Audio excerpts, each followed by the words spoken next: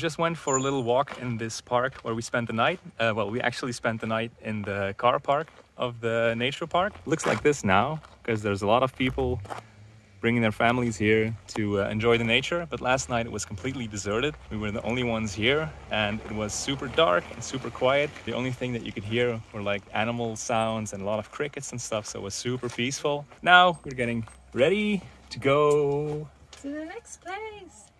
Which is? Bergamo, Bergamo. Yeah, all sounds beautiful. So Bergamo is a little city outside of Milan.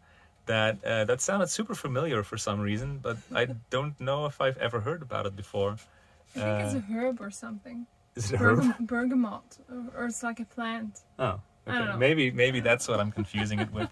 But apparently it's a very well-preserved medieval town that was never invaded, so that's why it's so well-preserved. And apparently it's very beautiful to visit. A lot of people tend to skip it, apparently, because Bergamo has an international airport. A lot of people come to Italy and come to Milan through Bergamo, but never visit it. And apparently it's a shame, and it's a very well-preserved, beautiful little place that we're going to visit today. But first, maybe we have to clean up this mess, because we can't drive the van in this state.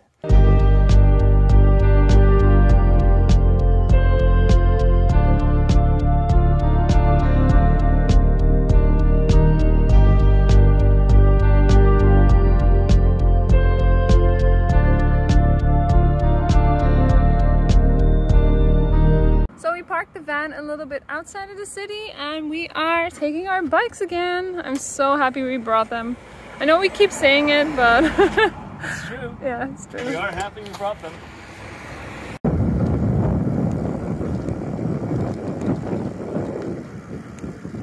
So we checked our trusty Happy Cow app, and I know it's not very Italian of us, but we made the decision to go to a place called Flower Burger, which has burger and fries. Vegan burger.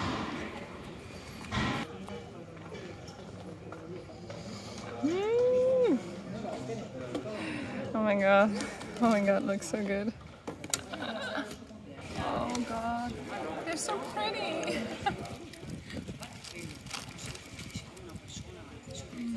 How is it? Good? Sorry, I don't know. I'm just enjoying. Everything here is vegan, by the way, which is awesome. Our bellies are full, and now our next mission of the day is to find a toilet. Because there wasn't one at the burger place, and when you're in a city, it's a bit more difficult to relieve yourself just behind a bush or something. Not that that's why we're in the park at the moment. No. There should be a public toilet around here somewhere. Yeah, we saw that on our toilet finder app. It seems like 90% of the time what we're doing is either finding a bathroom or, I don't know, finding a place to sleep. Or food, yeah. Success! Our bladders are empty. Yay. But I wanted to get out of the park as soon as possible because I was being eaten alive by mosquitoes. There are so many mosquitoes here in the north of Italy. And now we're going to take our bikes and finally head into the old town of Bergamo and check out the old medieval town center. So scratch the idea of actually biking up to the old town.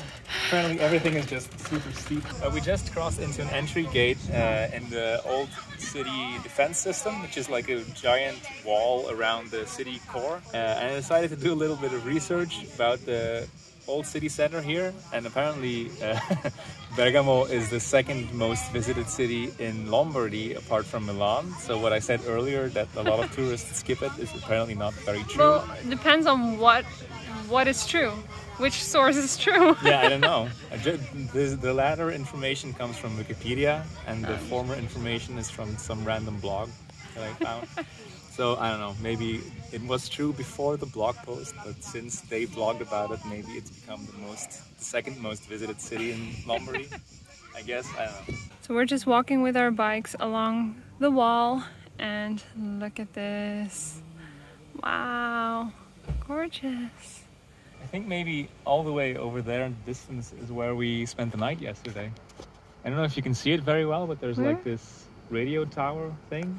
And then to the left of it is the building, and near that building is the parking lot, I think, where we spent the night yesterday. Oh yeah, that white building over there. Yeah. All right, I think we made it into the city center. Yeah, I think we're practically in the heart of the city center now. There's a lot of people over there anyway, Yeah. a lot of tourists.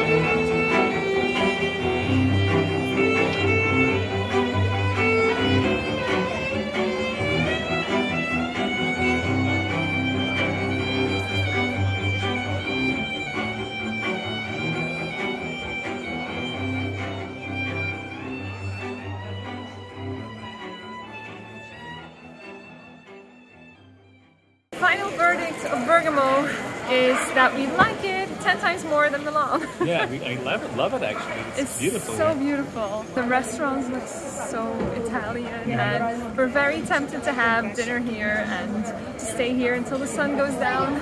But we already spent quite a bit of money in Milan, Yeah. so maybe that's not a good idea.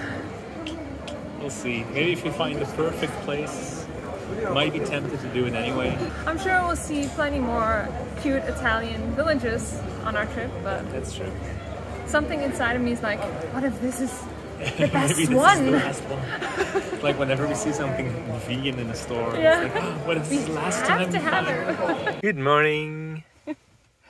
Good morning. It's such a beautiful day.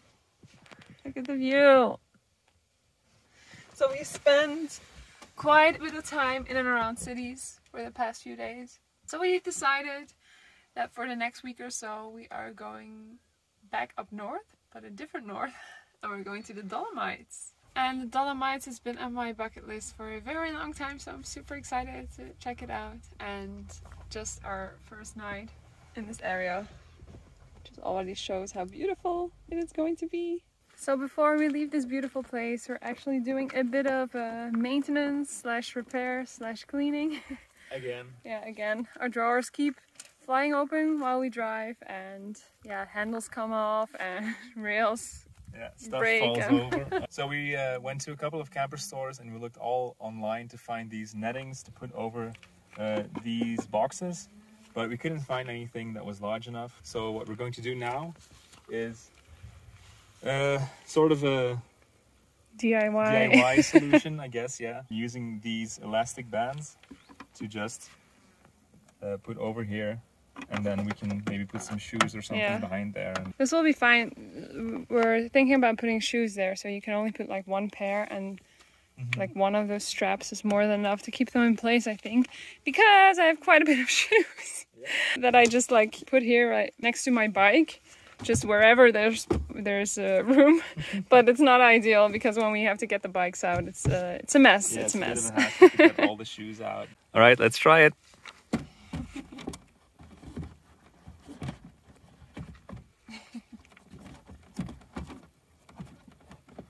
All right, looks pretty good.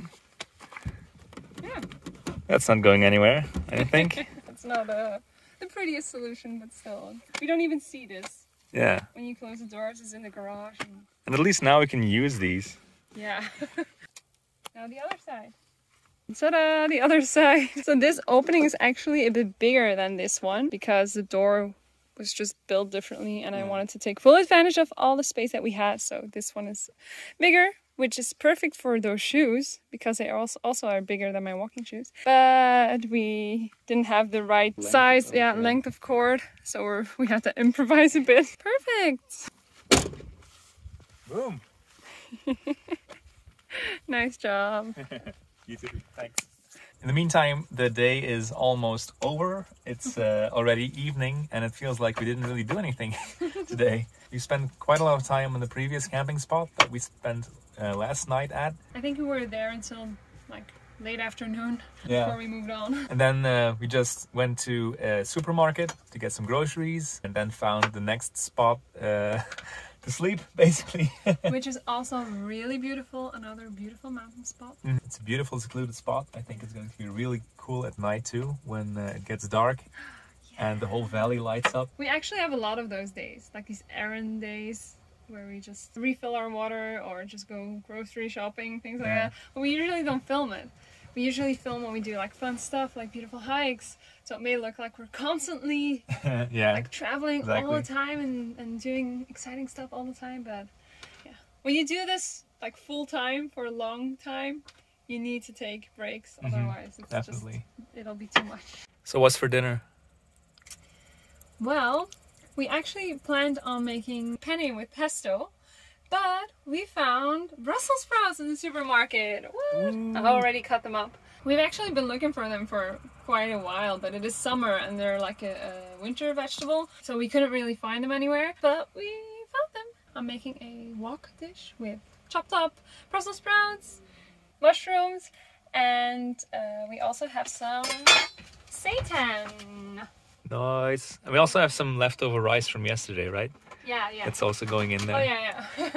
It's like the main ingredient, rice, and then I'm just gonna add some soy sauce and some sriracha because we really like sriracha. Dinner is ready.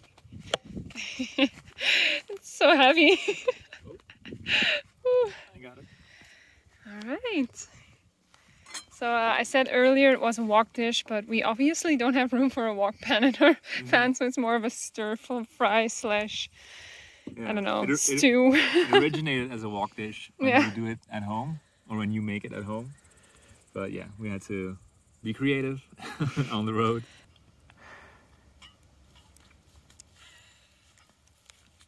No! Don't show them! Yeah, I mean, with a view like this, you have to do a bit extra. It's not like we're going into the Dolomites and going to have a view like this every day, right? Well, I mean, our camping spots have been a lot of car parks and that's true. You know, we've seen beautiful views, but eventually when we had to park to spend the night, it usually was like a car park or just between trees, which is also really beautiful, but with an actual view, we haven't had that before. Yeah. Yesterday and today. So, why? Why not?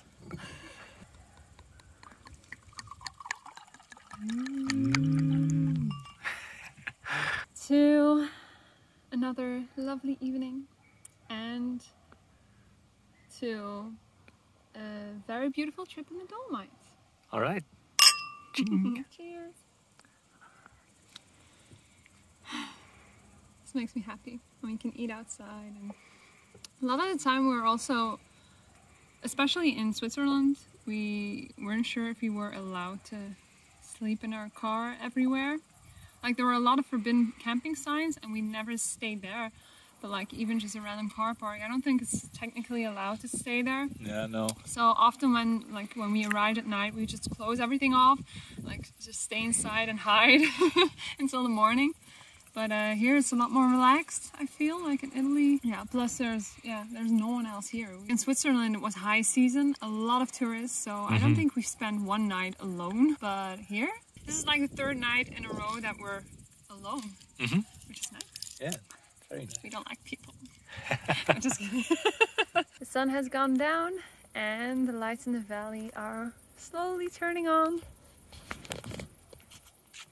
And already looks really beautiful.